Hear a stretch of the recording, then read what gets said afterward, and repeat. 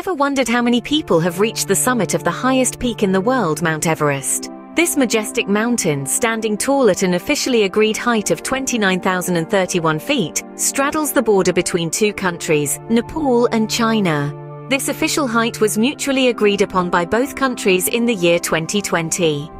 As we delve into the history of its conquests, we find that by December 2023, 6,664 different climbers had etched their names in history by reaching the true summit of Everest, according to the comprehensive historical list maintained by HA Expeditions.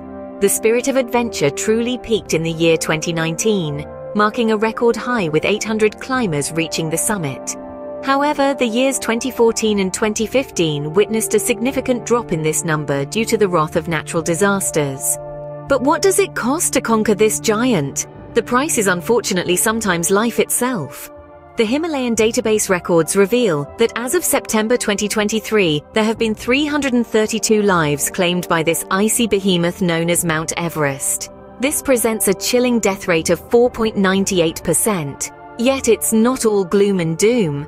Over the years, this death rate has seen a gradual decrease thanks to the evolution of climbing equipment, refined techniques, and meticulous expedition planning. The path to the peak has been made a tad bit safer, but it remains fraught with peril.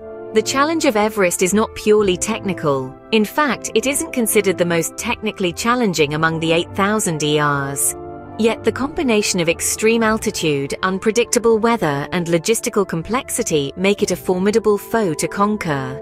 Though not the most technically challenging among the 8,000 ERs, Everest's altitude, weather, and logistical complexity make it a formidable ascent, a testament to human tenacity and the spirit of adventure.